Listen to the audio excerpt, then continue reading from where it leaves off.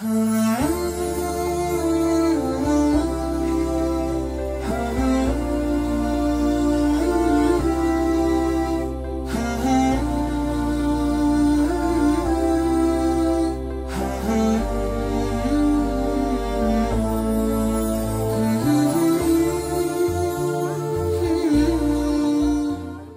dashur teleshikues, selam aleikum.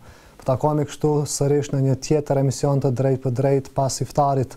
Shpresoj që të keni kaluar një ditë të bukur me adhurime dhe të pranuara dhe iftar të këndshëm, ndërkohë ne po takohemi, po vazhdojmë të shoqërohemi edhe pas iftarit me këtë emision të drejt për drejt, në të cilin do t'ju sjellim si zakonisht videolidhje të tjera, materiale të ndryshme dhe po ashtu do t'ju mirëpresim edhe juve se të bëheni pjesë e këtij emisioni për të na treguar se si po kaloni gjatë këtyre ditëve të fundit të këtij muaji të bekuar të Ramazanit. Si gjithnjë me mua në studio do të jetë kolegu Bujarisma. Po pravagim, do të shoqërohemi edhe gjatë këtij emisioni me shikuesit tanë, emision pas iftarit i drejt për drejt. Sigurisht që me shumë dëshirë do të mirëpresim që të bashkë bisedojmë për atë se çfarë kanë përjetuar shikuesit gjatë muajit të Ramazanit dhe në këto ditë të mbetura që po kalojnë shumë shpejt, sigurisht. Dhe sot, si zakonisht, do të kemi skenarin e plot të emisionit pas iftarit. Do të flasim për temën e unitetit me hoxhën Muhamed Dërmaku.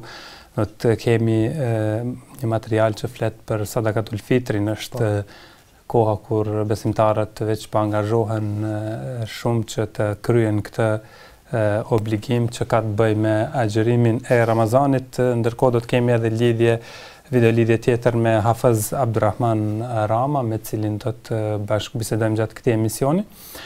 Ndërsa paraprakisht ne do të fillojmë me storien, pra me reportazhin e emisionit të sotëm, që flet për sadakatul fitrin. Të dashur miq, më pas të rikthehemi për të realizuar videolidhjen e parë në kuadër të këtij emisioni.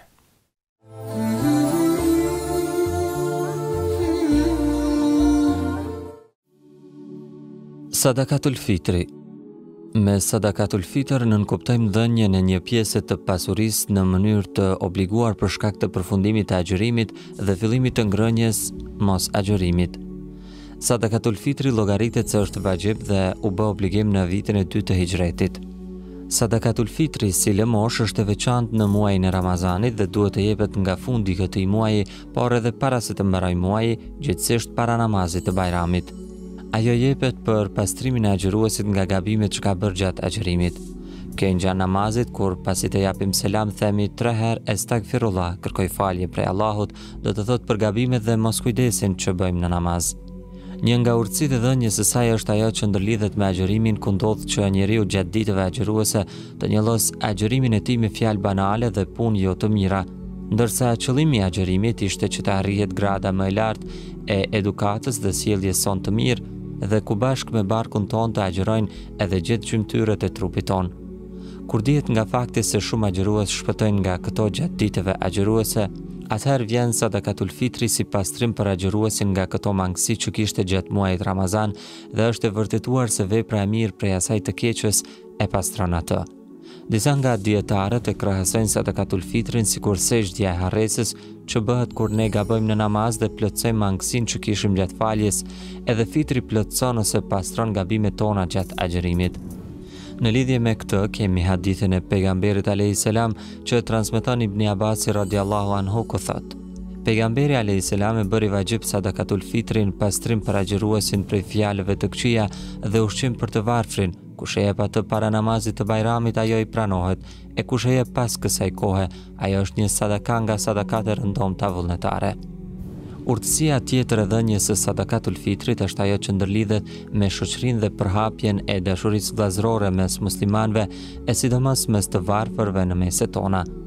Fitri vjen në një kohë kur nuk guxojmë në asnjë mënyrë që në ditët më të gëzueshme të muslimanëve, siç është Bajrami, t'i shohim të varfrit tanë të mërzitur, të pikëlluar dhe të lënë në harres, duke mos pasur ata me çka të veshin fëmijët e tyre, por edhe mos të kenë edhe ushqim në sofrën e Bajramit. Të paktën në këto ditë edhe ata të ndjehen të afërt dhe të barabartë me të pasurit. Pejgamberi a.s. në lidhje me këtë tha: pasuroni ata që të mos lypin atë ditë. Sadakatul Fitr është quajtur me këtë emër sepse ajo bëhet obligim pasi që muslimani ta mbarojë agjërimin dhe vazhdon ky obligim derisa të shkojë në musala, vendi ku falet bajrami, vend falje, dhe zakati i fitrit është bërë obligim që Allahu ta pastrojë agjëruesin dhe që të jetë ndihmë për të varfrit. Koha kur duhet dhënë sadakatul fitri është koha para se të falet namazi i bajramit, pra ditën që s'është ditë agjërimi, por është ditë bajrami, dhe për këtë kemi argument që Ibn Omeri radiallahu anhu ka thënë: ka urdhëruar pejgamberi sallallahu alaihi wasallam që zakati i fitrit të jepet para se të dalin njerëzit për të falur namazin. Sadakatul fitri është më së miri pra të jepet nga nata e madhe e kadrit e deri në mbrëmjen e natës së bajramit. Dhe lejohet që të jepet atij që e mbledh sadakatul fitri një ditë ose 2 ditë para se të mbarojë Ramazani, që t'u shpërndaj të varfërve. E nëse vonohet dhënia e tij deri pas namazit, ajo konsiderohet lëmosh si të gjitha të tjerat. Sadakatul fitr është detyrë për çdo musliman, qoftë i vogël apo i madh apo rob, dhe është detyrë mbi ata që shpenzojnë për ta dhe që zotrojnë ushqimin e vetes së tyre dhe çka nën përgjithësi. Masa e obliguar ndaj çdo njeriu në sadakatul fitr është e para, një gjysmë saun, një mace me të cilën maten drithrat dhe është 4 mbushje duar shpëllëmb së bashku ose 2400 gram afërsisht nëse jepet grur. Argument për këtë është që Esma, vajza e Ebu Bekrit radiallahu anhuma, e jepte sadakan e fitrit në kohën e të dërguarit alayhis salam për familjen e saj, si dhe për atë që ishte i lirë, gjithashtu edhe për robrit, 2 mbushje duarsh së bashku me grur ose një saun të plot me hurma prej saunit që përdornin ata. Dhe e dyta, një saun të plot nëse jep hurma ose thekër ose çfarë mund ta zëvendësoj atë si oriz apo misër. Argument për këtë është hadithi i Abdullah ibn Omerit ku thuhet: e bëri detyri dërguari alayhis salam zakatul fitrin me nga një saun me hurma ose saun me thekër ndaj robit dhe atij që është i lirë, si dhe ndaj mashkullit, femrës, të voglit dhe të madhit prej muslimanëve, dhe ka urdhëruar të jepet para se të dalin njerëzit për në namaz. Por a lejohet të japësh para në vend të ushqimit? Thot Imam Neveviu në librin e tij El Minhaj se nuk e kanë lejuar shumica e dietarëve që të jepen para në vend të ushqimit, kurse këtë e ka lejuar Imam Ebu Hanifja. Duhet të kihet parasysh një rregull me rëndësi se nuk jepet sadakatul fitri vetëm se për të varfrit, të cilët nuk kanë se me ç'të ushqehen. Dhe argument për këtë është hadithi ku transmeton Ibn Abasi ku thot: dhe ushqim për të varfrit.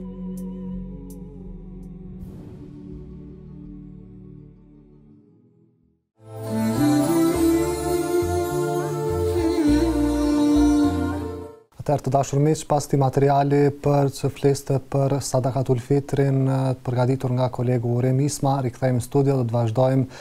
Do të kemi videolidhjen e parë për emisionin e sotëm. Në videolidhje të drejtë për drejtë me ne do të jetë Hafez Abdurrahman Rama nga Mitrovica. Selam aleikum, Abdurrahman, po dëgjohemi? Aleikum selam, ndërëm vëlla Bojana. Mamalla vëllave gjem, alhamdulillah, mirë jam. S'ka problem. Jam mësuar gjithmonë ma ngatrua emrin, kështu që s'prish punë. Në pa qëllim. S'ka problem. Abdurrahman, si po kaloni gjatë këtyre ditëve të Ramazanit? Bismillah, wassalatu wassalamu ala rasulillah. Alhamdulillah, ka lehtësu Allah dhe këtë Ramazan. Jeni dëshmitar edhe që pak më ndryshe, ndoshta shumë më ndryshe se tjerë që i kena pas para këtij. Po gjithsesi çdo që është besimtar, çfarë do lloj gjendje duhet më shfrytëzuar atë gjendje. Edhe në çat mënyrë tash në shtëpi më shumë, po munduam me shfrytëzu. Ka lehtësu Allah, alhamdulillah. Dhe kaloi jashtëzakonisht shpejt apo jo? Kaloi po, shumë shpejt, alhamdulillah, edhe ka qenë kam fjalën nuk ka pasur mot që të jetë i mundimshëm për ata të shtyerit në mosh. Përgjithësi ka qenë edhe i lehtë për shkak se kemi pasur më shumë të qëndrojmë me familjet tona, ndoshta edhe kjo ka ndikuar pak që të jetë më i lehtë dhe më i këndshëm ky Ramazan. Mirë po edhe në çdo aspekt tjetër ka qenë i lehtë, për vete po flas pikëspare. Alhamdulillah, jam kënaqur deri më tash. Shpresoj që Allah veç ti këtë pranua ato adhurime që i kena bë. Netin e kena pas për të, Allah dashur të pranojnë. Amin. Amin.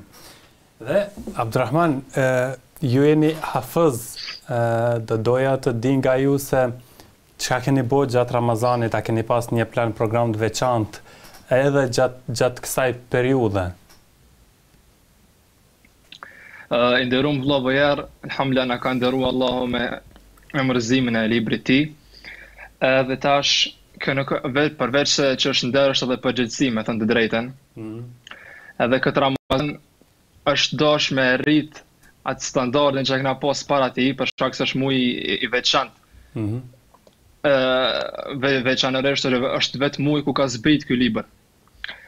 Edhe normal, kam pas plan programe të cilën kam dash me ndryshu pak atë rutinë që kam pas paranit. E kam bërë plan programin tim, jam përpiqur që ti përmbahem dhe prapë po them, dashur Allah që të pranuar. Amin.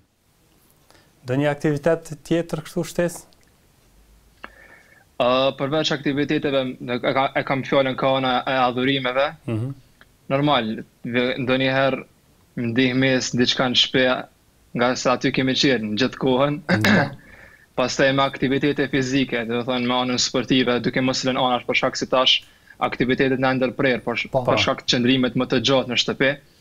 Jam menduar që ti përmbledh disa gjëra që të mos të bëhet monotoni. Qëndrimi, do të thënë karantinë që kemi pas tash në këtë kohë, që po bëhet bagi kohë gjatë. Edhe jam menduar që me anë të internetit të shfrytëzoj të mësoj gjëra të reja, që alhamdulillah kam përfituar interesant gjëra të reja këndësore, po ashtu edhe nga ana fetare, për mësimin e gjuhëve, për shembull në gjuhën arabe, angleze e tjerë.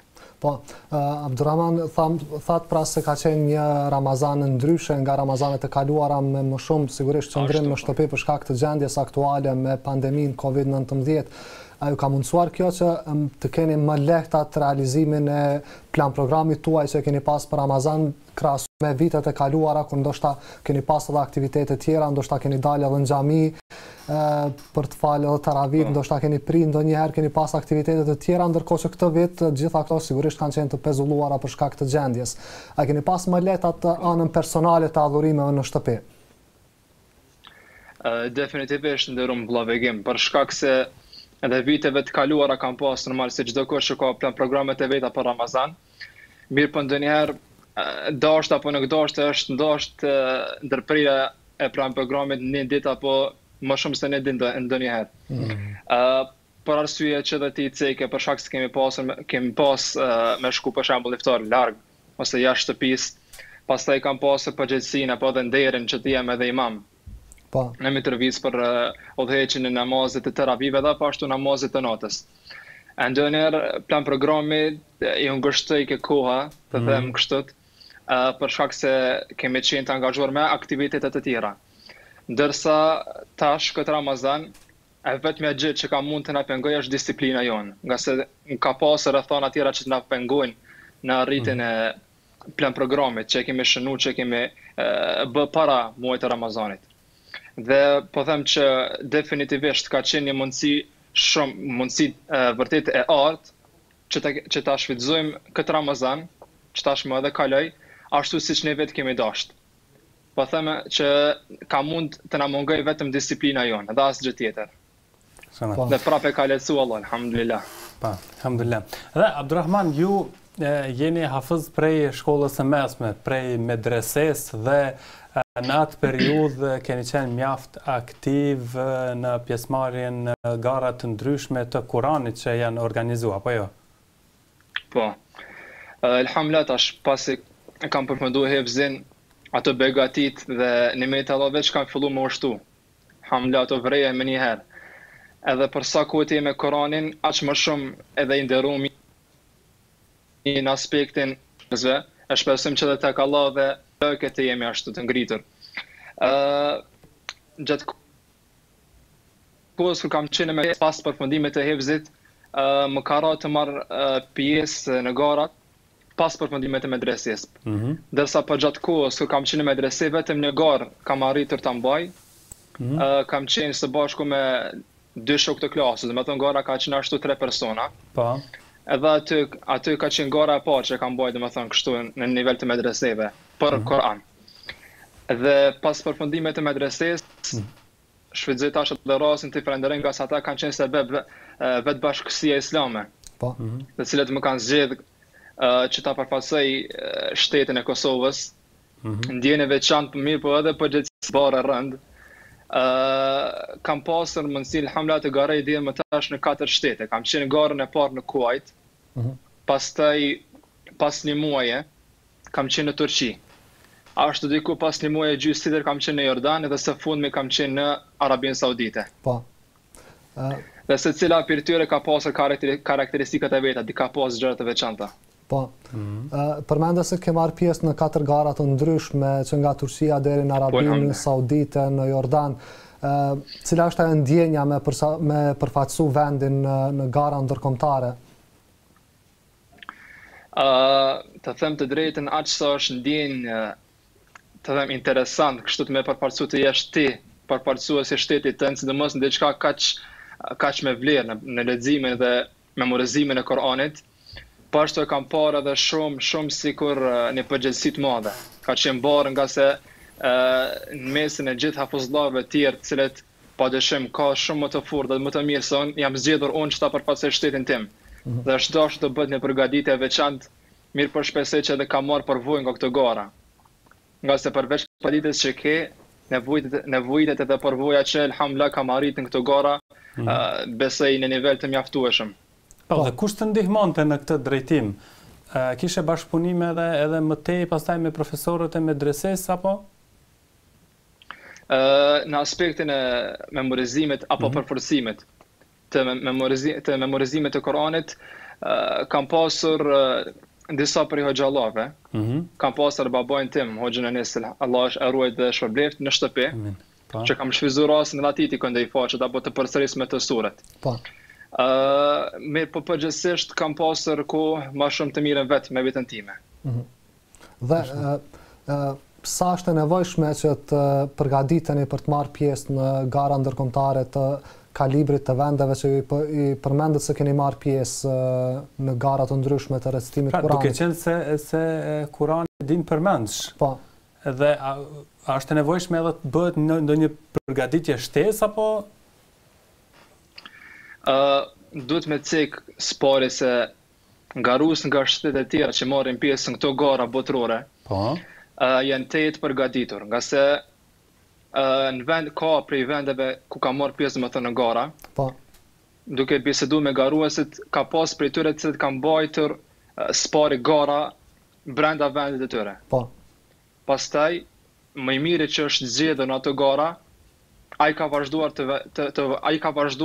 të garoj në garat ku kam qenë unë, për shembull 5 mars. Dhe ai vetë se ka kaluar një fazë të disa garave të mëparshme.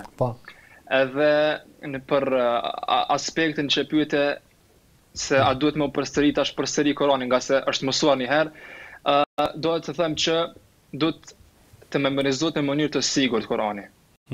Nga se mund të bëhet memorizimi një faqe apo një sureje, mirë po ndryshe është kur ti e këndon veçmas, ndryshe para një mësuesi tënd, pastaj ndryshe është kur e këndon në namaz dhe pastaj ndryshe është edhe në gara. Shumë malet e kam fjalën shumë malet humb, ndoshta nga emocionet apo nga mospërvoja, ka mundësi të ngatërohet faqja gjatë leximit para juris, para garuesit të tjerë, e pastaj pasi ta përfundosh rendin tënd të kujtohet faqja. A kjo është nga mungesa e përvojës për me kohë arrihet. Po, dhe si jeni përgatitur, çka duhet të bërë realisht për të përgatitur dhe sa zgjat kjo përgatitje për të marrë pjesë në gara të ndryshme ndërkombëtare? Fillimisht duhet të marrë parasysh niveli i garës që keme garu. Unë në 3 gara kam pasur Koranin të tërin, përmendesh, domethënë në Kuwait, në Turqi, edhe në Jordan, ka qenë gjithë Korani. Ndërsa në Saudi kam pasur gjysmën e tij. Tashti duke marrë parasysh se në cilën kategori do futesh, aq edhe duhet të përgatitesh. Po marr shembull 3 garat e para që kam pasur në komplet memorizimin e Koranit, është dashur të ndahen xhuza, domethënë një xhuz që ka 20 faqe, të dohet secili xhuz sa do të përsëritet dhe në cila ditë të përsëritet.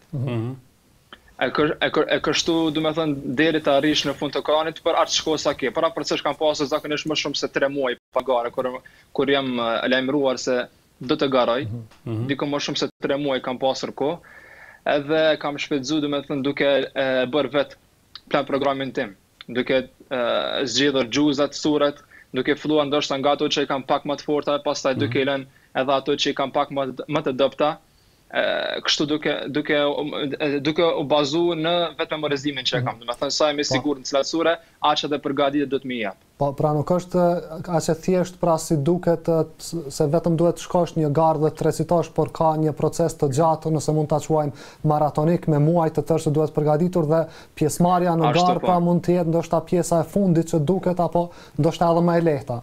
E kupton sportisti këtë botë. Po, e vërtet. Begimi ka marrë pjesë në gara sportive, prandaj edhe din çka do thot me u bë gati. Ka përvojë Begimi, po. Po, Abdurrahman, në anën tjetër është edhe fakti sepse gjatë memorizimit të Kuranit kam pas rast të shoh njerëzit se si e bëjnë këtë punë, lexojnë shpejt, interpretojnë shpejt, ndërsa kur futesh në gara, pastaj duhet një interpretim tjetër. Është sfiduese kjo kalimi nga ai ritmi i shpejt në ngadalshmin? Shikoj tash, këtu ka disa metoda për sritjen së pari memorizimin në fazë gjenetik. Metoda që ti e përmendën në leximin e shpejt është një nga ato metoda që e preferojmë për shkak se të merr më pak kohë dhe përveç që e mëson me anë të trurit, me anë të memorës Kur'anin, e mëson edhe me anë themi që e mëson gojën vet, mësojnë buzët të lexojnë faqen. Me thënë kur duke lexuar faqen nuk e vetë duke në memorës tënde, por veç është një mësuar edhe buzët të nxjerrën fjalët që i ke përmendur shpesh. Edhe pastaj ndrimin, ka kjo gjendje që ti e përmendë vetë në gara, po është bagi dallim i madh, nga se në gara përveç se duhet të koncentrohesh apo fokusohesh në thënien përmendësh të faqes, ajo shikohen nga juria dhe gjërat e tjera. Pas hevzit kemi për shembull sa i respekton garuesi rregullat e leximit, tajwidin. Pastaj melodia e kamet çka i përdor në gara e të tjerë. Duhet të them që përveç memorizimit duhen edhe përgatitje shtesë, siç janë për shembull buku leximi si nga ana e zërit, melodisë, po ashtu edhe nga respektimi i rregullave mentale e të tjerë. Dhe ajo që kam interesant të di se çfarë konsiderate kishin shtetet tjera për Kosovën kur merrnit pjesë në ato gara, organizatorët, si ju shihnin? Po, përveç organizatorëve, do të përmendi përshtypjet që kanë pasur edhe vetë garuesit. Nga se për shtetet e njohura që janë në hevs, për marr shembull Algjeria, Marok apo shtetet afrikane, Egjipte e të tjerë, edhe shtetet garuese që janë, po edhe shtetet organizatore janë mësuar të kenë garues të atyre vizave, nga se kanë përvojë shumë veçare.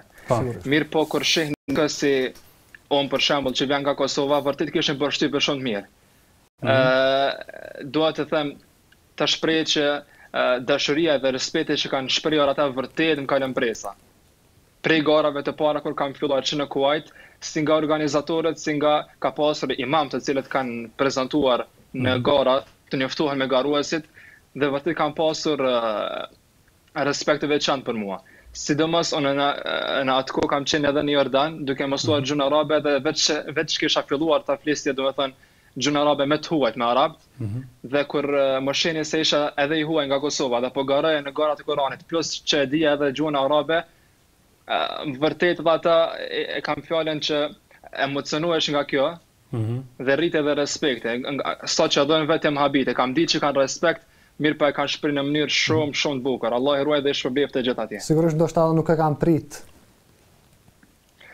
Ndoshta nuk e kanë prit, po, me siguri nga se nga reagimi që shija ishte shumë mbreslënës. Po, Abdurrahman, sigurisht jo vetëm ne shqiptar, por shumë njerëz e thonë se si shqiptar kemi një dhunti të veçantë të shpejt të gjuhëve të huaja. Dhe është kështu edhe me shqiptimin e Kuranit, sepse duke marrë pjesë në gara të ndryshme, sigurisht mund të shihni edhe mënyrat e recitimit të garuesve tjerë që vijnë nga shtetet e tjera që padyshim ndoshta kemi pasur rastin edhe përmes internetit të shohim se megjithatë ka shumë vende tjera të shumë popull që kanë vështirësi e lexojnë e recitojnë Kuranin. Është shumë e vërejtshme kjo, shumë e dukshme gjatë pjesëmarrjes në gara? Dhe e kanë shqiptarët më të lehtë atë mësimin dhe shqiptimin e fjalëve të Kuranit famlart? E qartë.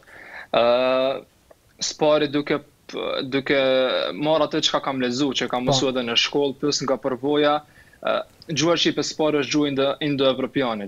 Do të thënë edhe fjalët që gjenden në gjuhën shqipe, shkrona që gjenden në gjuhën shqipe, kam problem që shqiptohen nga tues të saj që nga gjitha këto vizë që përfshin, domethënë indo-evropiane.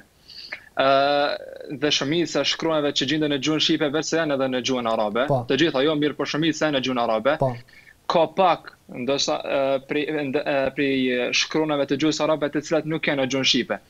Mirë po, duke marrë parasysh lakueshmërinë apo thyeshmërinë e gjuhës që kemi në gjuhën shqipe, e kam vrejtë spari nga veta, por edhe nga ata që mësojnë Koranin, se nuk kanë vështirësi të ambientohen, domethënë me gjuhën arabe.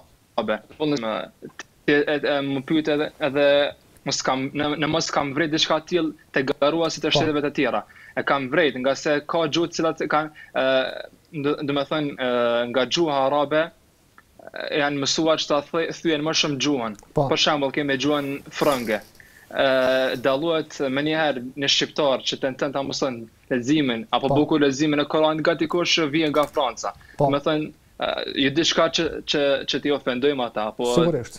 Të themi që ne mund ta mësojmë më shpejt, mirë po e ka lesu Allah edhe në këtë aspekt. Vetëm nëse ai që po do më mësu Koranin, po do më mësu leximin, vetëm ai jep mund, nga se arrim me lenin Allahut. Sigurisht disa nga popujt nuk kanë shkronja të caktuara siç janë L apo shkronja të tjera dhe padyshim kjo pastaj bën ndoshta pak më të vështirë që të mësojnë disa nga fjalët apo ajetet e caktuara. Dhe pastaj sigurisht është e dukshme dhe gjuha arabe është gjuhë unike. Po ka shkronja të cilat edhe vështirë mund të shqiptohen nga jo arabët. Mirë po thash, nëse ai që po don më mësu vërtet fokusohet që ta mëson, Allah e lehtëson. Dhe shihni edhe jo që ka shumë prej tyre të cilët nuk janë arab dhe lexojnë bukur shumë Koranin sikur të ishin vetë nga bota arabe. Po. Dhe këtë vit një garë dështoi apo jo? Po jo vetëm kjo garë, mirë po edhe shumë gjëra tjera që anulun si vetë për shkak të gjendës apo për shkak të pandemisë, edhe mua është anulun, domethënë kam pas në Ramazan. Po. Ku keni pas respektivisht në javën e parë të Ramazanit? Në Dubai e kemi pasur si vetë domethënë. Mirë po filloi në fakt diku një muaj para se të fillonte Ramazani të flitet se a mos duhet të anulohet apo jo, dhe pak para Ramazanit veç lajmëruan se për shkak të situatës duhet të anulohet si vjet. Po. Pra ndikoi COVID-19 edhe në anulimin e kësaj gare apo jo? Padyshim si jo, për shkak të sigurisë. Sigurisht. Po, dhe Abdurrahman përmende se edhe në kohë të pandemisë merresh edhe me sport edhe në kushte të shtëpisë. Sa është e rëndësishme apo sa është e nevojshme që një hafëz i Kuranit të merret me sport apo ai ndihmon sportin në aspektin e recitimit, ndoshta të qëndrueshmërisë së frymëmarrjes së duhet mbajtur gjatë recitimit a kështu me radhë. Sa është me rëndësi sporti në këtë aspekt? Po të përgjigjë në pyetjen tënde nderuam vëlla Vegim, po çasim nga ana e përvojës time, duke shtuar edhe nga ajo çka kam lexuar dhe mësuar, domethënë nga imamët që janë ekspertë kësaj fushë. Spari nga përvoja unë vetë kur jam futur në këtë fushë të memorizimit të Koranit, po ashtu dhe përmirësimit të leximit tim, kam bërë testime me veten, domethënë kam qëndruar në kohë ushqime, domethënë që kanë edhe ashtu më shumë ushqime kalori. Pastaj kam provuar edhe me anë të dietës të shëndetshme, kanë më shumë kalori, të cilat janë më dobipruese për trupin tonë në përgjithësi. Po. Dhe kam ditë, kështu po t'rregoj vetë nga përvoja ime, që ajo kohë kur jam marrë me ushqimet e shëndetshme, pastaj kam shtuar aktivitetin fizik, ma ka lecu jo vetëm memorizimin e Koranit, mirë po ma ka lecu edhe leximin e tij. Kjo për arsye se është edhe thënia e njohur, një vend e shëndosh është në trup të shëndosh. Dhe jo këtë është thënë ashtu. Për shkak se ushqimet ndikojnë në funksionimin e trupit tonë. Domethënë ushqimet që ne marrim tregojnë se kush jemi ne, domethënë çfarë konsumojmë ashtu edhe ne jemi. Duhet të them që me konsumimin e ushqimeve të cilat kanë qenë më të shëndetshme, besoj se më kanë në atë kuptim më shumë proteina, më shumë karbohidrate të cilat gjithmonë aspektin e shëndetshëm kanë qenë, kanë ndikuar që truri të përmirësohet në aspektin e tij, në të njëjtën kohë edhe memoria, po them që vetë kam vrejt, pastaj edhe kam lexuar në këtë fushë. Aspekt tjetër që kam parë që është përmirësuar me përmirësimin e dietave apo marrën me aktivitete fizike, ka qenë edhe zëri.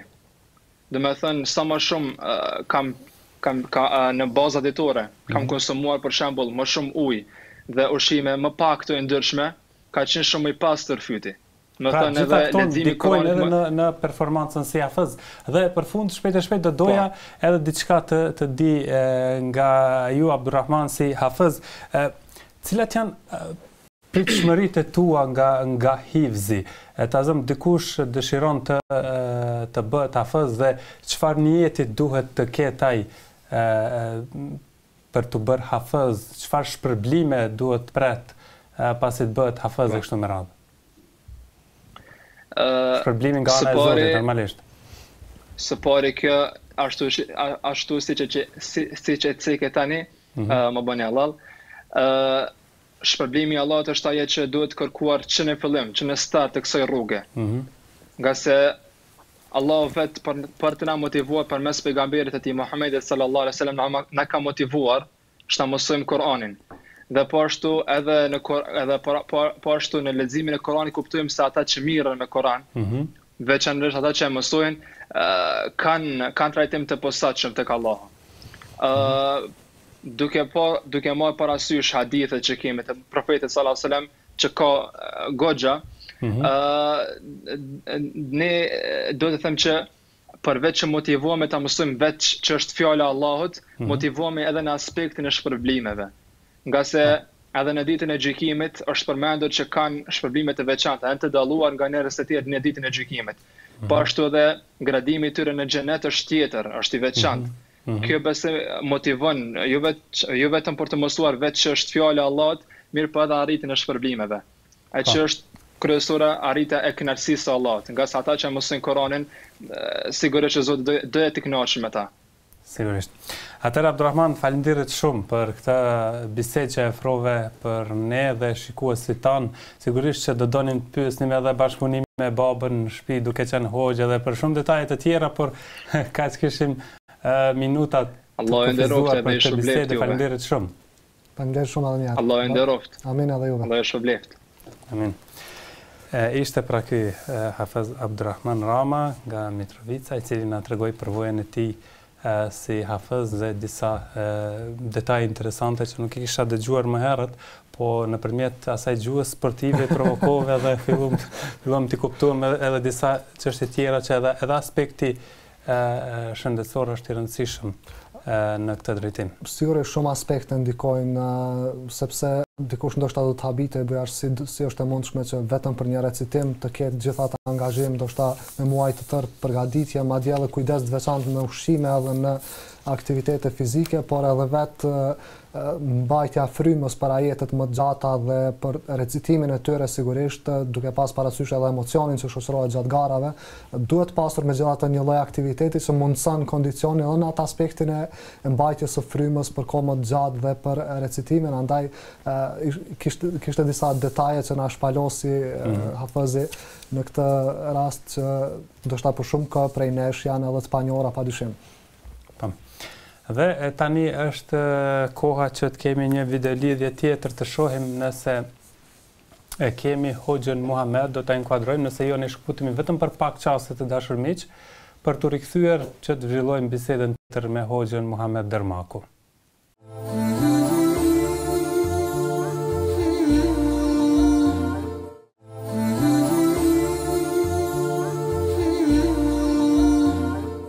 Ecim tutje me emisionin pas iftarit të dashur miq dhe më tej do të shoqërohemi me këtë emision dhe tani do të kemi një videolidhje tjetër, do të flasim me hoxhën Muhamed Dërmaku, të cilin e kemi tashmë të inkuadruar. Hoxh, si po dëgjohemi mirë? Po mirë dëgjohemi. Selam aleikum. Wa aleikum selam. Aleikum selam. Si po kaloni hoqë, mirë?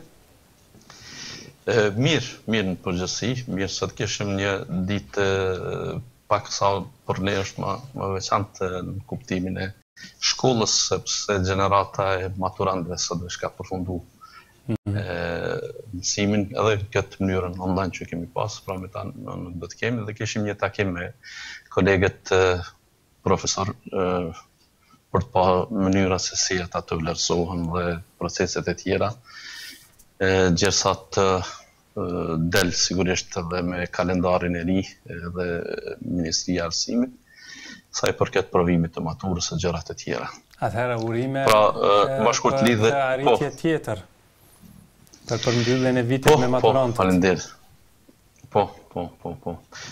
Kjo është e freskët sigurisht edhe për atë musafirin pararendës, i cili ma kishte zonë vendin, po në fakt ju gabuat që ndërpret se ishte shumë mirë dhe ai mund t'i luan të dy rolet, edhe rolin e hoxhës, se për në garat e Kur'anit dhe garat e tjera të dijes dhe zënjen e vendit e parë në medrese, si nxënës edhe i mirë dhe i edukuar, dhe i kishte tregu gjithmonë këtë afinitet të tij, por që është edhe një orator i mirë. Në fakt sonte kuptova pse është i Zoti Hoxhanis. Paska ku mëson. E bukur kjo. Mirë. Atëherë Hoxhë, kalojmë pak do të flasim pra sonte për një çështje, për një temë mjaft të ndjeshme, do të flasim për unitetin. Çfarë realisht nënkupton fillimisht si nocion vetë uniteti? E pas kam dëgju këtë fjalë më herë dikun, po a mund ta di çka është kjo? Ekziston? A ka të bëjë me ushqime? Jo. A lidhet diçka me Mitrovicën? Po, as me çajin s'ka të bëjë hoqë.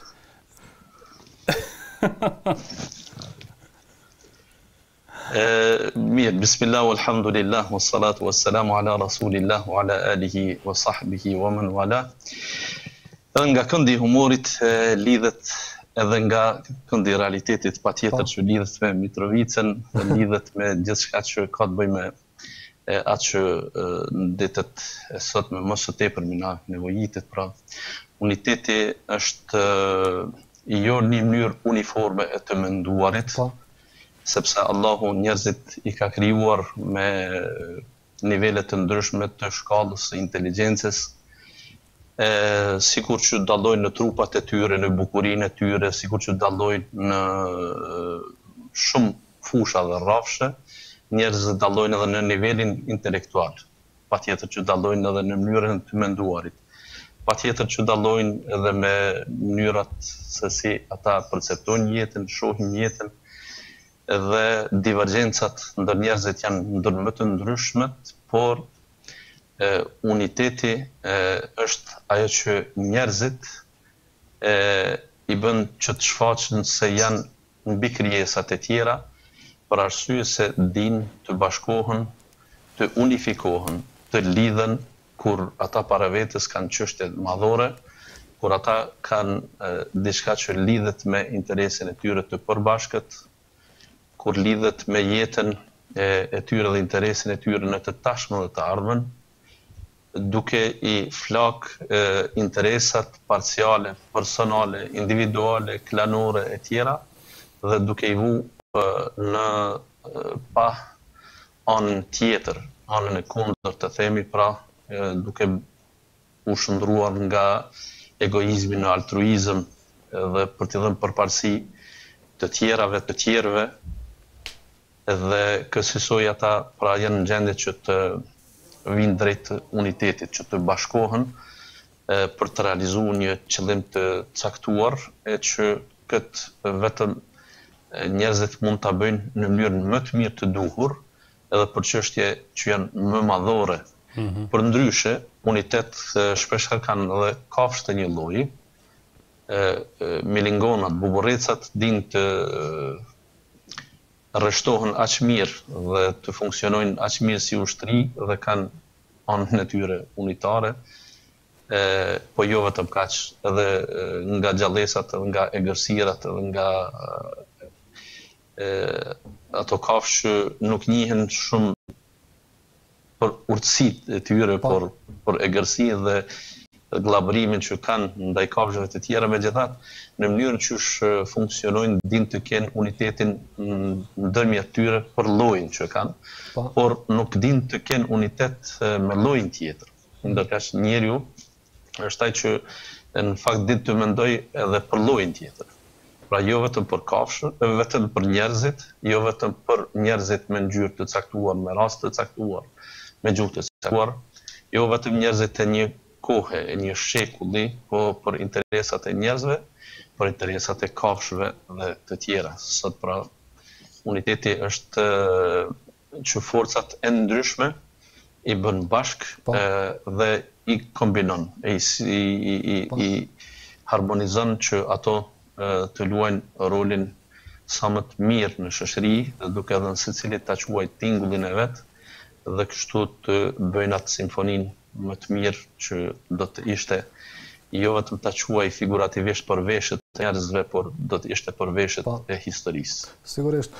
Dhe hoxh, uniteti është më i theksuar vetëm në rastet kur kemi të bëjmë me një armik të jashtëm që na detyron të unifikohemi në aspektin e popullit, apo është edhe sigurisht një kërkesë fetare në çfarëdo lloj situate për të qenë të unifikuar gjithmonë?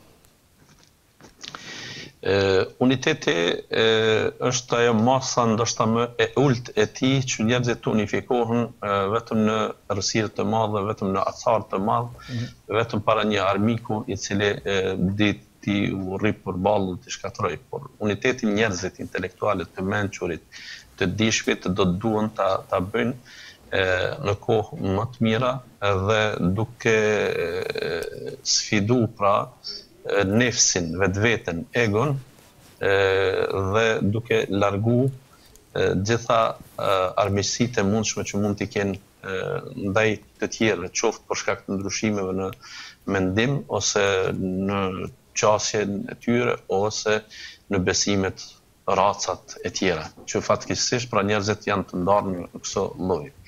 Allahu i plot fuqishëm thot wa'tasimu bihablillahi jami'an wa la tafarraqu.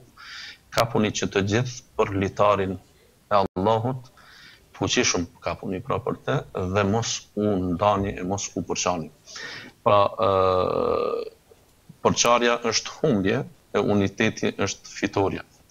Kështu e ka quajtur i dërguari sallallahu alaihi wasallam, dhe ka konsideruar se ndihma dhe fuqia e Allahut është pikërisht me grupet e unifikuara të njerëzve. Yedullahi ma'al jamaa. Sa më tepër që njerëzit kanë unitet, aq më tepër është qielli në përkrahje të tyre. Sa më tepër që ata kanë ndarje, dhe ato ndarje nuk janë vetëm për të treguar ndryshimet e tyre të logjikshme, pra gjeografike, ndonjëherë pse jo linguistike, ta themi, e të tjera, por nga njëherë ato ndryshime ose dallime mund të jenë të natyrave që njerëzit mos e durojnë llojin tjetër, dhe kësaj pra bëjnë atë ndarje. Organizimet pra në ndarje shpeshherë janë nevoje njerëzve, sikur vetë familja, ta zëm. Ne nuk mund të themi që në emër të unitetit, për të qenë të unifikuar, të bashkuar, i gjithë qytetit, ta zëm, i gjithë vendbanimi, të jetojnë si një familje. Jo, ata do të kenë njësitë e tyre të veçanta të organizimit, që quhen familje. Familjet sa më të vogla janë më të menaxhueshme, mirë po të kuptojnë familjet se mëvecin që e kanë brenda tyre nuk janë që krijojnë pavarësi kur janë në shoqëri. Pra ata do të jenë sikur vetë antarët e një familje që duhet të kenë respekt për hierarkinë e tyre dhe për rolin e tyre, të kryejnë vetë detyrat që ju takojnë, të respektojnë të madhin e tyre, të fuqishmin e tyre, të dijshmin e tyre. Njëjtë pra duhet të jenë edhe në nivel të shoqërisë. Pra, i pari i familjes duhet ta kuptojë se ndoshta nuk është edhe i pari i shoqërisë, mund të jetë i fundit i shoqërisë, mund të jetë i mesit të shoqërisë. Dhe nëse ata kështu din ta respektojnë njëri tjetrin dhe shoqërinë, pra e krijojnë atë unitetin e duhur. Në të kundërtën ndahen. Aq më tepër kur pikat që na bashkojnë duhet jenë ato që ne t'i flakim për hir të tyre ndarjet ose ndasitë e mundshme. Pra për këtë arsye thot wa'tasimu bihablillahi. Ka puni për litarin e Allahut. Imagjinojeni veten sikur jeni në një hajde ta themi në mes të detit ose të oqeanit ku ju jeni të kanosur për të vdek të gjithë, nuk keni mundësi ndihmë nga askush të merrni, nuk keni mundësi as të notoni as të qëndroni mbi ujë, por e keni vetëm një litar aty afër që vjen nga ndonjë helikopter ta quaj, e cili litar po çse ti kapësh për të është shpëtues për ty. Për këtë arsye Allahu ka thënë Kur'anin, disa komentatorë thonë është fjala Islami, e ka quajtur litar të Allah. Pra, ne duhet të kapim për atë litarin e Allahut dhe t'i flakim ato ndasit të mundshme që i kemi, edhe këto ndasit fatkeqësisht janë në të gjitha sferat e jetës, ekzistojnë. Ekzistojnë me dashje ose pa dashje. Kur them me dashje ose pa dashje, për shembull ne ndasit në sporte i kërkojmë, i lypim që të ndodhin, i bëjmë, pra nuk lejojmë që t'jetë një ekip e futbollit me 110 lojtarë, po ne me ata lojtarë i bëjmë 10 ekipe sepse e bëjmë që loja të zhvillohet nga 11 lojtarë. Pra. Kësaj pra ne e bëjmë atë ndarje, por që të krijojmë lojë, të bëjmë sport, e jo të kem urrëtie ta zënë. Pastaj edhe këto ndarjet në familje, ndarjet në lokacione, nuk guxojnë që ne të na bëjnë lokalist, të bëhemi ne me ato sifatet që të mendojmë se ne jemi më të mirë, të tjerët janë më të këqit, ose ne jemi zotrit, të tjerët për ne janë shërtorët, ose se bota është krijuar për ne dhe të tjerët do të punojnë për ne. Përkundrazi, derisa jemi njerëz, ne jemi të gjithë të nevojshëm për njëri tjetrin dhe të gjithë kemi nevojë për atë litarin e Allahut që është nga lart, që atë nuk mund ta arrijë, as ta mbizotroj vetë njeriu, as ta bëj vetë struktura e tij e të menduarit të zëm ose e organizimit në mënyrë vetanake, por atë mund ta bëj pra vetëm me ndihmën e Allahut. Kësaj pra ne mund të trumbetojmë dhe vajtojmë shumë për thatësirën të zëm, por nuk mund të bëjmë gjë në atë drejtim që ne ta luftojmë thatësirën ose shkretërizimin e tokave tona, por ajo është krejtësisht në dorën e Zotit, për të mos u ndarë këtu te ajo pjesa e virusit të zëm e të tjera. Për shembull, po të kishte ndoshta unitet edhe virusi nuk do të ishte. Po, hoxh, dhe doja të dalim pak tek porositë e Muhamedit alayhis salam në këtë drejtim, cili ka qenë ndikimi i edukimit me unitet dhe respekt në shoqërinë që edukonte Muhamedi alayhis salam. Ai në fakt në këtë drejtim është vetë shëmbëltyra, është shembulli më i mirë i njerëzimit në të gjitha etapat e jetës së tij. Imagjinoje, ai para se të jetë profet, për 5 vite para se të vinte shpallja në moshën 35 vjeçare, i erdhi një rast shumë i volitshëm që ai të nderohej dhe ai kishte ndodhur me një rastësi. Ishte fjala kur kurejshitët me familjet e tyre ose me ndërfiset e tyre që i kishin, vendosën që të rindërtojnë Qabën. Dhe në moment kur ata vendosën ta bëjnë atë, e morën gurin e zi dhe vendosën në një vend të caktuar, që kur të kryen punimet, ta rikthejnë atë guri përsëri në vend.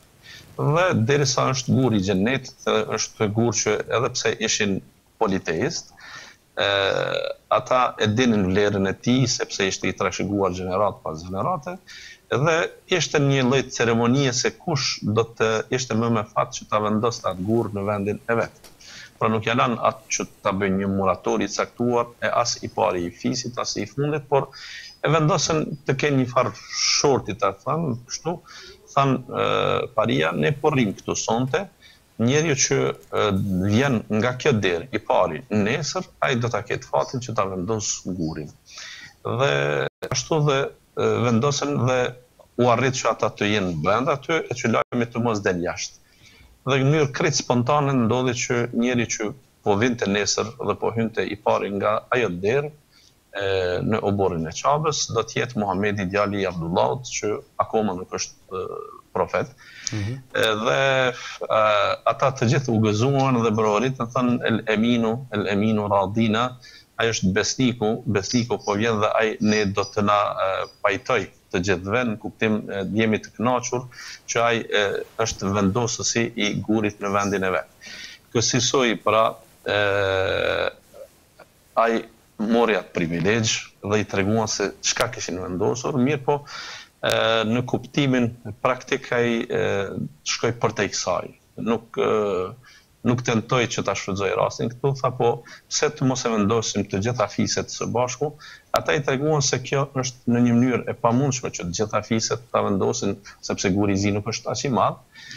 Ai pati një propozim edhe më interesant se kjo, tha, po marrim të themi një çorshaf dhe vendosim gurin në mes aty dhe nga një përfaqësues i çdo fisi të vi dhe ta kap qoshin, skajin e çorshafit dhe që të gjithë të marrin pjesë në vendosjen e gurit të zi e të mos thuhet pra se ky u vendos nga filani ose fisteku. Kjo ishte në fillet e tij, pra këtë shpirt kishte ky njeri, e çfarë kur këtij do t'i vinte edhe me vonë shpallja, që unë nuk du të ndalem shumë në gjitha etapat e historisë, por mjafton në rasti i emigrimit të tij, hijretit nga Mekja në Medinë, ku shkoi në një vend që jetonin dy fise që ishin në vllavrasje të përhershme thuajse, Eus dhe Khazraj që jetonin në Medinë, kishin gjithmonë mosfajtimet e tyre. Ky njeri arriti që ato fiset ti unifikoj, ti bashkoj, ti vllazëroj dhe jo vetëm kaq. Ata së bashku u quajtën Ansar, ndërkaq aty tash kishin emigruar edhe shumë Mekas që ishin me emrin Muhaxher.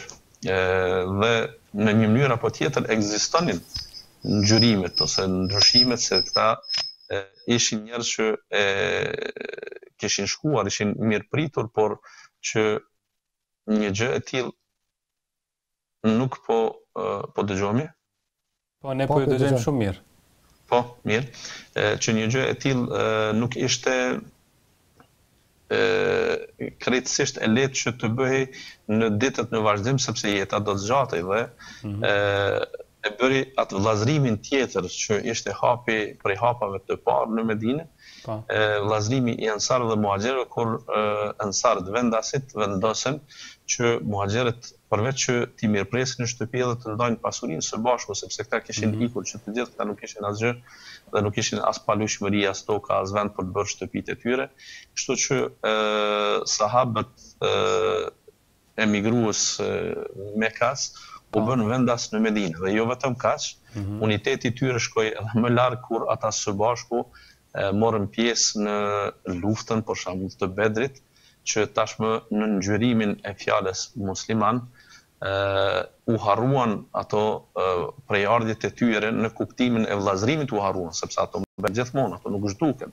Dhe nuk është kërkush nuk kërkon që ndarjet në baza kombëtare, nacionale, racore që të ekzistojnë, por unifikimi i tyre është që ato të shkrihen në kuptimin kur janë raportet e tjera dhe kështu u bën që të gjithë vëllezër Zati edhe Allahu xhalla xhelaluhu në atë ajetin që unë e lexova më herët, pra që bashkohunit të gjithë, kapunit që të gjithë për fjalën fen e Allahut, për litarin e Allahut, wala tafarraqu dhe mos u Porçani, Allahu thot wadhkuru idh kuntum a'da'an fa'alafa bayna qulubikum, thot. A nuk e kujtoni kur ju ishit të armiqësuar e Allahu ju zbuti zemrat dhe i harmonizoi zemrat e juaj.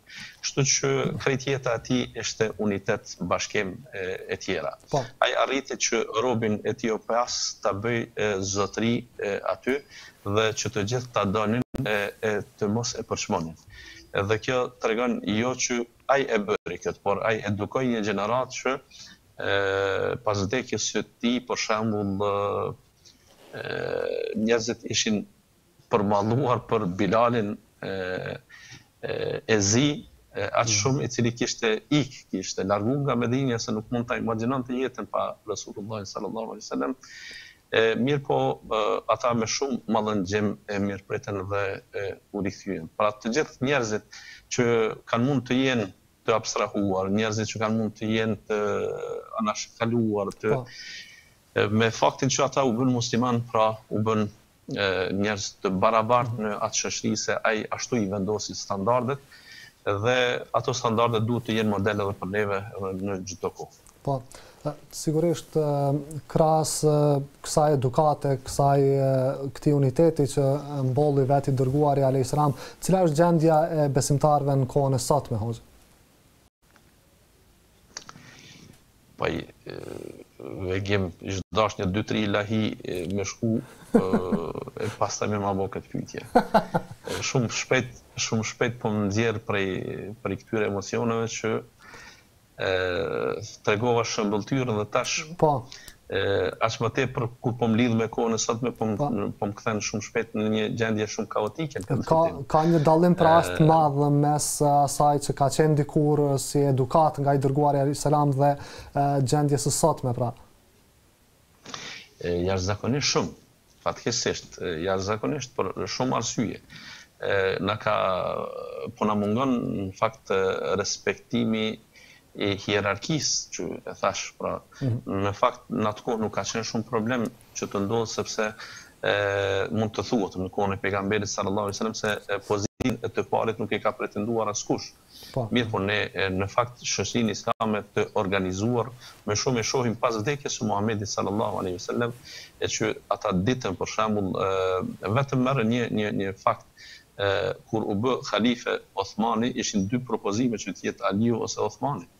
Ta quajnë një gjysmë vote ishte, mos ta them një votë e plot, ishte ajo që vendosi që Osmani të ishte khalife dhe nuk pati as më të voglin reagim nga askush, as nga vet Aliu, kur njëherë nuk e kontestoi atë, i ndihmoi, ishte njeriu më në krah djathtë të tij që të udhëheqnin shtetin dhe të përparonin dhe të zhvillonin jetën e tyre edhe fetare edhe shtetërore. Kështu që ata ishin shëmbëltyr, pra ishte gjenerat që u edukua në atë frymë dhe të tillë ata vazhduan ta kenë jetën e tyre në vazhdimsi. Mirë po, në ditët e sotme ne jemi në fakt këtu ku jemi dhe për shembull respektimi për hierarkinë, për leadershipin është i mangët. Respektimi për dietarët është i zbet. Gjithnjë këto po i përmendi në mesin e muslimanëve, të cilët jo vetëm thirrën në unitet, por janë të obliguar që këtë ta bëjnë, sepse shihe ibadetet e tyre kryesore ose shtyllat e islamit ndërtohen në shtylla që janë përbashkuese për të gjithë njerëzit besimtar. Pra ne pse po flasim për namazin me xhamat, sepse kështu kërkohet që ai namaz të bëhet i bashkuar, pra jo të falmi individualisht. Pse ne agjerojmë të gjithë Ramazanin dhe të gjithë kur shohim hënën bëjmë Ramazan, kur shohim hënën tjetër bëjmë Bajram të gjithë së bashku, sepse të tillë duhet të jenë muslimanët. Se ne ndajmë nga pasuria jonë që kemi fituar me djes dhe kujt ja japim, tu'khadhu min aghniyaihim faturaddu ila fuqaraihim. Merret prej të pasurave të tyre dhe kthehet të varfrit të tyre, pa jo diku tjetër. Pra pasuria e fituar nga të pasurit është e përbashkët në një mënyrë apo tjetër me të varfër në hise që të jo të barabarta, por në hise që të arrihet ai minimum barazisë sociale që të gjithë të kenë mjaftueshëm për të ushqyer. Pra gjitha këto adhurime shërbejnë në favor të unitetit. Haxhillëku. Pra unë këto janë shtyllat e Islamit. Po.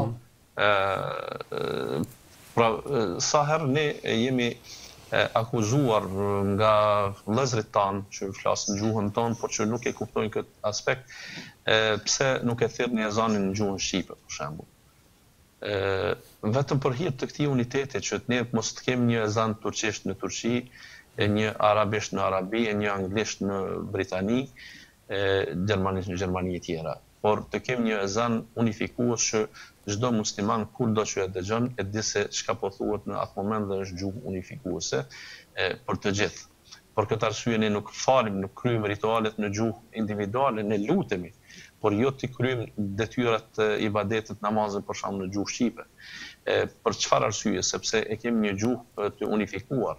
Sa ëmbël është që ti ndodhesh ta zon në hajde po e them në një udhkryq të madh në aeroportin e Stambollit dhe në mesgjidet që futesh aty, mund të gjesh musliman nga e tërë bota dhe nuk ke kurfar hezitime që ti të lidhesh pas çdo kujt që mund të del imam aty, shpesh herë na ndodh edhe kundërta, del ti imam me një bashkëpunëtar që je veç e sheh veten se je bër imam i 30-50 viteve, askush nuk ka shikuar emrin tënd, emrin tënd kush je, por ajo Fatihaja, ajo Elhamin që ti e lexon në mënyrë të unifikuar e bën që të gjithë të ndihen të barabartë dhe që të gjithë atë akşam e falin me 3 rekate. Dhe interesante është po ashtu që nuk sheh mendime ndryshe tek shtyllat e Islamit që janë bazë. Për shembull, mund të kesh mendime se a prishet abdesi kështu apo ashtu, a duhet të bëhet safi kështu në namaz apo ashtu. Mirë po janë dytësore dhe në këto nuk guxojmë asnjëherë që ne të fitojmë urrëtie për njëri tjetrin.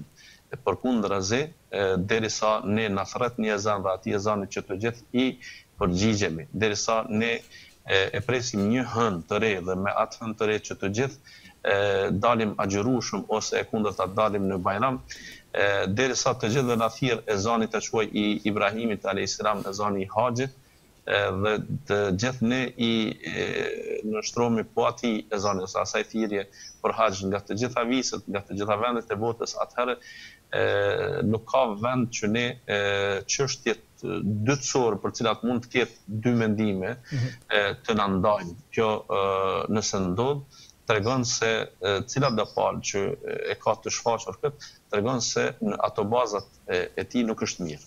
Nuk i ka kuptuar mirë, nuk i ka akseptuar mirë, sepse njerëzit nuk guxojnë të hyjnë në xhami me urrëtie. Po, sigurisht. Dhe hoxh, uniteti sigurisht nuk vjen si një mrekulli dhe njerëzit pastaj ta posedojnë, por sigurisht që gjithë secili prej nesh ka hisën e vet për ta realizuar këtë, apo jo?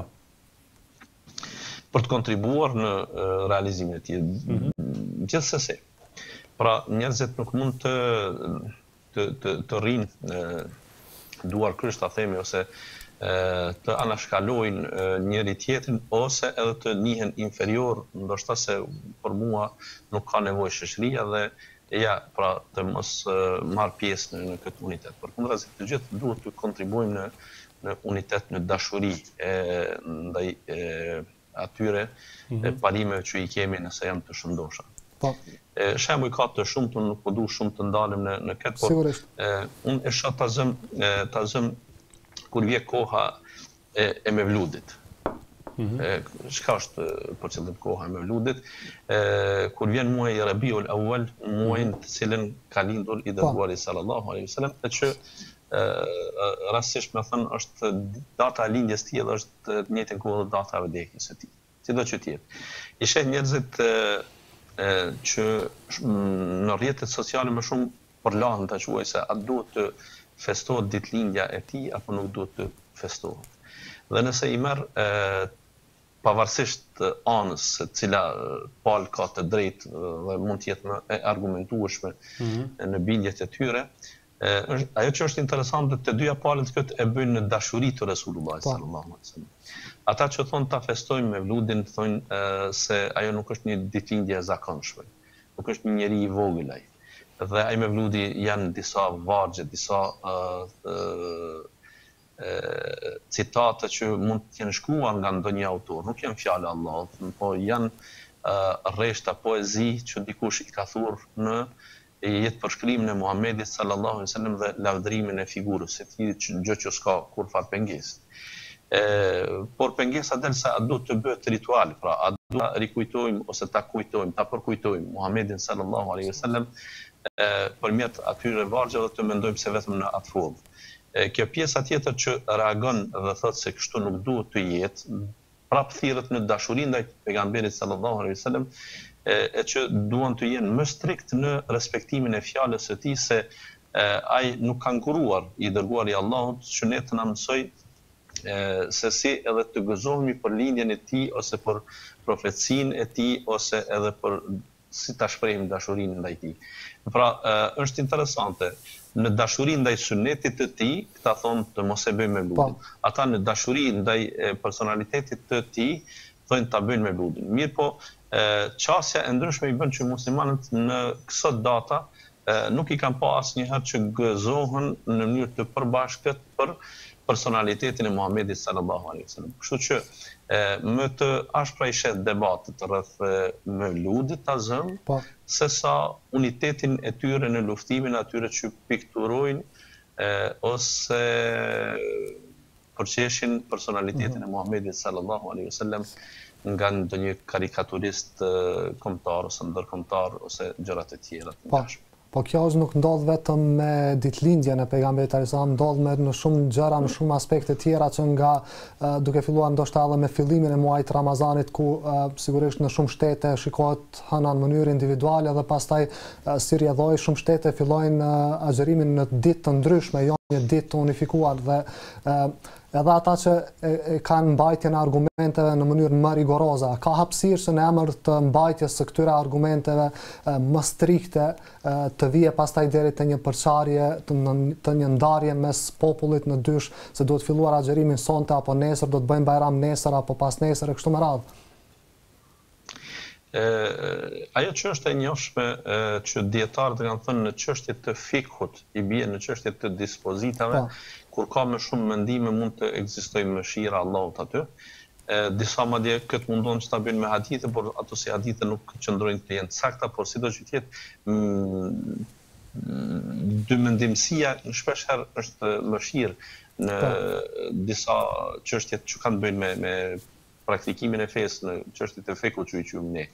Mirë po, kjo nuk është shumë problem legim kur shtetet për shembull nuk janë në ujdi rreth datës së fillimit të Ramazanit, për faktin se një shtet e ka parimin që duhet të shihet me sy hëna, kurse shteti tjetër nuk e ka këtë parim, por ka një mendim tjetër e cili thotë se duhet të llogaritet ndryshimi i hënës. Po, hoxha ne përmenda vetëm disa nga se ka shumë çështje në të cilat kemi këto lloj ndasi, qoftë ajo çështja e msakut, sabahut e shumë të tjera.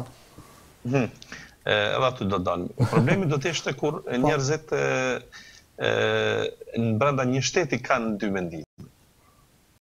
Pra, ne nuk na pengon nëse Turqia ta zëm, e gjithë Turqia ka bajram një ditë para neve ose një ditë pas neve, e Arabia Saudite pra një ditë para Turqisë ose një ditë pas Turqisë. Problemi është kur ne tash nuk dimë a të punojmë me Turqinë apo të punojmë me Arabinë Saudite, se cilat janë argumentet, por nuk jemi mësuar që ne të kemi për shembull bindjen lokale ose në nështrimin lokal ndaj leadershipit fetar. Pra, o duhet ta respektojmë atë që e kemi përpara, o duhet t'i tregojmë që nuk jemi i respektuar nga ne.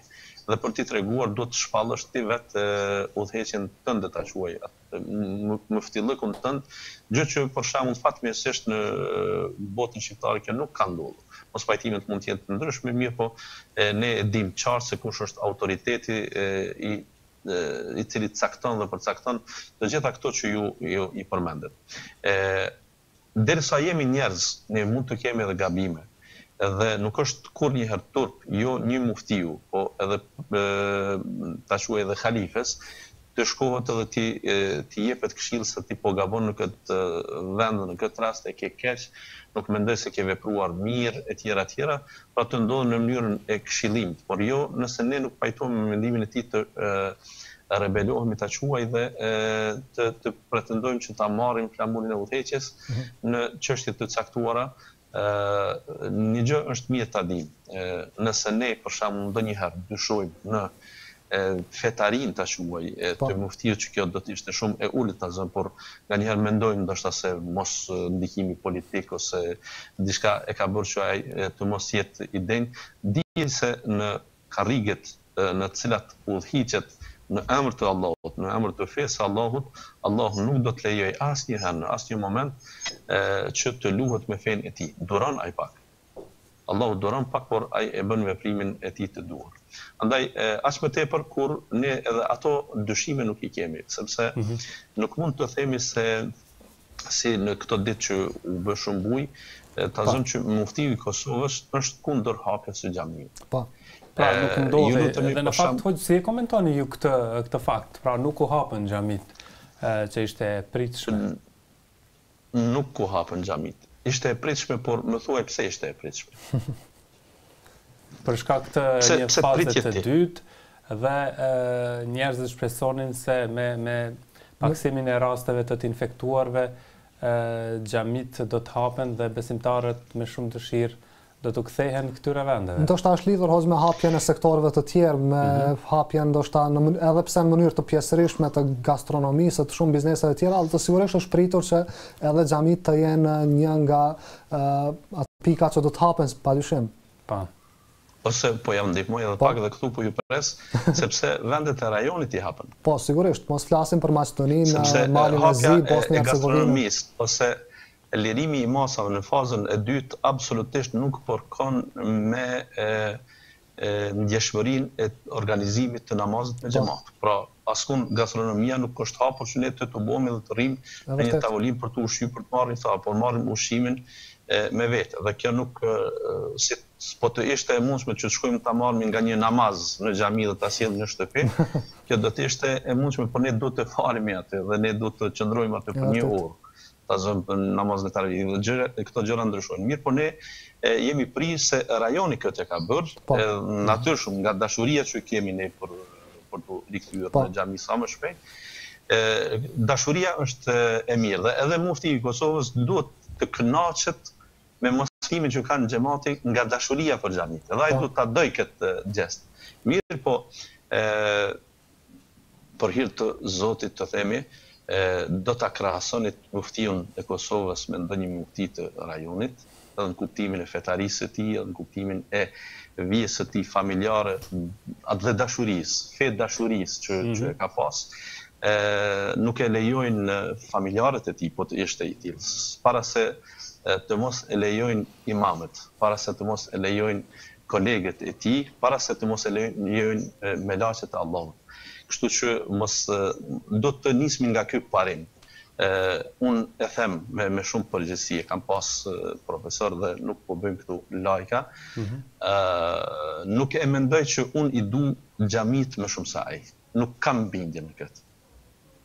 Dhe kontributi i tij për xhami, për ndërtimin e tyre, për hapjen e tyre në vendet ku nuk kanë ekzistuar shumë më i madh se dëshira e flak që mund ta kem unë ose një koleg im i hoxh. Kështu që edhe nëse na duket vendimi i gabuar, ai është me një analizë të caktuar. Por unë këtu po dua të them sepse ne u ndikuan, sepse i pam shtetet e rajonit, ndërkaq muftiu këtu nuk u lidh me shtetet e rajonit, po u lidh me shtetet që janë më të mëdha në këtë drejtim.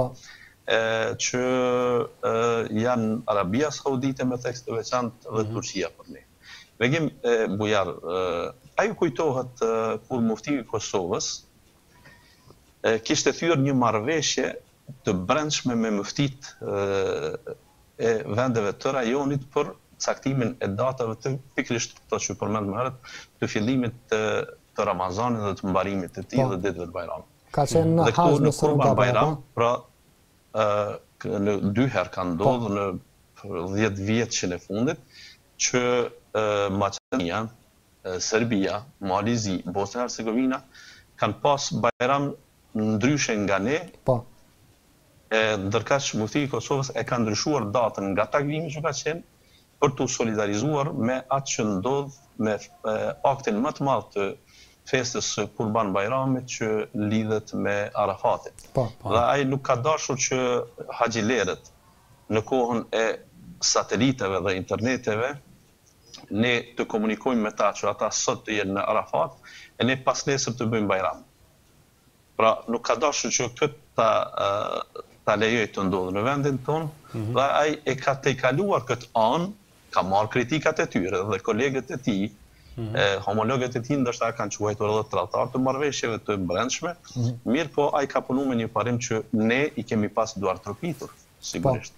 Në këtë rast kur të gjithë po të thonin ndryshe, Bashkia Islame e Kosovës burimet e saj kryesore të financimit dhe të mbijetesës, që fatkeqësisht akoma nuk i ka nga shteti, nga tatimet që paguhen për ta mbajtë jetën gjallë institucionale, jeta fetare akoma është me antarësinë që paguhet, e cila më së shumti vjelet në Ramazan, e kur xhamit janë mbyllur, pra atë që e ka rrezikuar më shumti është vetë Bashkia Islame interesin e saj në kuptimin material. Por ajo ka dashur dhe kjo është synimi që nëse ne kemi humbur xhumat për disa javë, për disa muaj, ne nëse kemi humbur shumë organizime të tjera, atëherë më me fat do të ishim që të mos shpërthente ndonjë valë e infektimeve në xhami dhe ju e dini që po të ndodhte